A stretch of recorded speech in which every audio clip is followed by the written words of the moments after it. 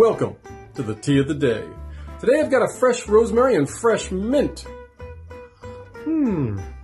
Oh yeah. This one is, again, that probably could use a little bit of help, a touch of honey or something for it.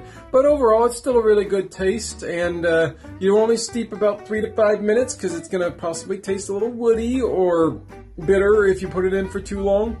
But rosemary, this guy's a monster. It's good for digestion. It's good for possibly cancer. It's also possibly good for like enhancing memory and concentration. And it's even possibly good for eye health, amongst other things. So, rosemary, woo! And I always love the mint. You know, I'm going to toss that in there whenever I can, baby. Yeah! Have a good day. May the tea be with you.